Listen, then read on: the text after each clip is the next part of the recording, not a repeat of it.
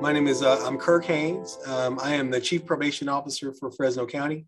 I've been chief for about 3.5 years now, going on 4 years. Been with the Probation Department, Fresno County Probation, for about 27 years. What I think one important aspect of this is addressing the stigma. I grew up in Southwest Fresno and probably shared experience of many of us who grew up in that environment is that, when people look at mental health and mental wellness and looking at, whether you had a diagnosis or anything like that, people would see that as a weakness.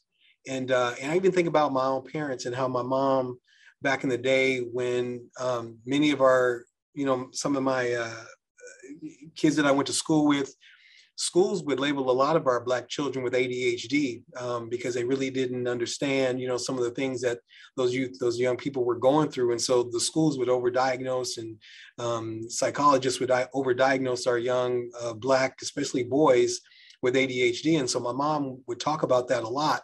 And so I'm thinking, we raising young children, young Black children through these times, I think a lot of our parents and a lot of times that's passed on to many of us as parents as looking at if you have some kind of a mental illness or if you exhibit symptoms, then it's something that we should address, within the family, not necessarily go outside the family to be doing those kind of things. So I think it's important for us as a Black community to normalize what does that look like. If we need help, if our young people need help, if adults need that kind of help, to not shy away from it. When we think about how we normalize it is we talk and have open discussions about what does that look like for our families and for young people and for adults as well.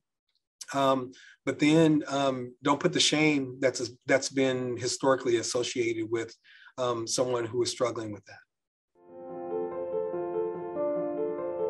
This is a big topic of discussion amongst leadership in the county, whether it be the sheriff, police departments, chiefs that I work with, and other partners that we have in law enforcement.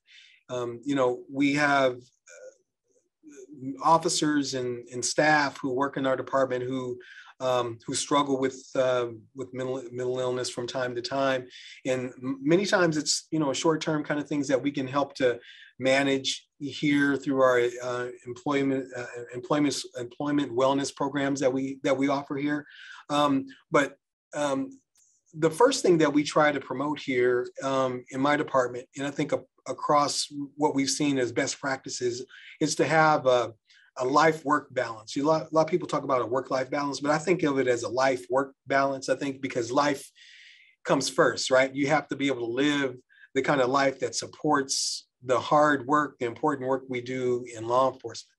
We have probation officers who work in the service areas, but we also have correctional officers who work within our institutions, both in the adult and on the juvenile side. And so it's important that we have a balance about putting the work in its proper place. It's really important work that we do. It's no doubt about that. I think about probation officers and the tasks that they have, whether they're working in adult or in juvenile.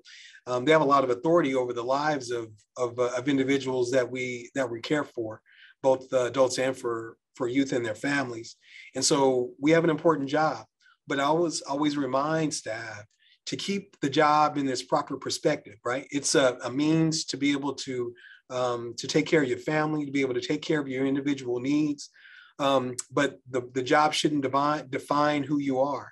And so understanding what that balance means and what that looks like, I think it goes that very first step in the work that we do in law enforcement. I think the other thing that we try to impress upon officers and staff is to understanding trauma, right? Understanding how trauma impacts you as an officer, how it impacts the people that we serve, whether they be those out in the community or those that we serve within our institutional environments. Understanding adverse childhood experiences, understanding what do those mean as we carry those into adulthood. And not just of our clients, but also the things that we carry with us as officers, because oftentimes what happens with these traumatic experiences is they manifest themselves in different ways, right? And they're not always positive ways how they get manifest. Sometimes it's through use of force events. It could just be conflicts that we have with one another. But what we want to do is to make sure that we provide training and we provide an insight so that our staff understand how do we deal with the trauma that we have and the trauma that we're presented with when we deal with people out in the community. The other thing I try to make people understand is that if they need help, if people are struggling, if people really are experiencing some things that they need to get help for, is to talk to someone, is to have a confidant, to have someone, and it doesn't always necessarily have to be your boss, but to be able to have someone that they can talk to about some of their issues that they're experiencing. Because what we don't want is for people to carry those things around and have substance abuse issues or issues of violence or domestic violence, these kinds of things that can manifest themselves if they don't seek out the help that they really need. So when I think about wellness and what you can do, reach out, communicate with people, communicate with professionals. If you don't feel like you can communicate with a friend or family, there are a lot of people, a lot of resources out there that we want folks to take advantage of. There are times when the job can be overwhelming, it can be stressing. So one of the things that I do is I try to stay fit, try to exercise regularly. I try to walk or to run, really just try to keep my physical well-being intact, and as well as my mental, try to read, try to be involved in outside, kinds of hobbies and activities. I think it's important for people to have outlets, things that are outside of the work environment.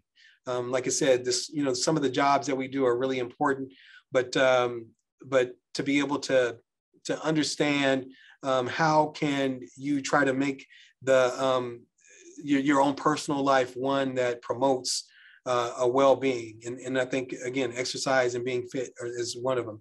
Managing stress is another thing that I think is important, that, some of the things that I try to do myself.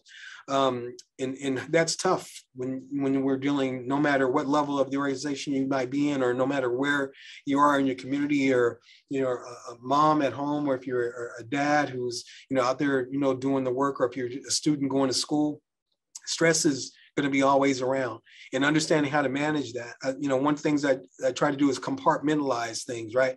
You can only take one thing, try to handle one thing at a time, and not let all of the different cares, all of the different things that are going on in the world to overwhelm you. Try to take care of one of those things, one thing at a time, one day at a time, one thing at a time. And when you're doing that, be mindful of those activities, right? We talk a lot about mindfulness and being, totally aware of your well-being, what your mind feels like, what your body feels like. And so when you're taking on these tasks, whatever they are, one thing at a time, really immerse yourself in those things, even in the comfort things that you do, the things that you enjoy. Be mindful, take in those experiences, really try to savor those things for really why you enjoy them, or why you're doing the kind of work that you're doing. Be very mindful of those things as you're experiencing them. Having a relationship, a spiritual relationship. I'm a Christian.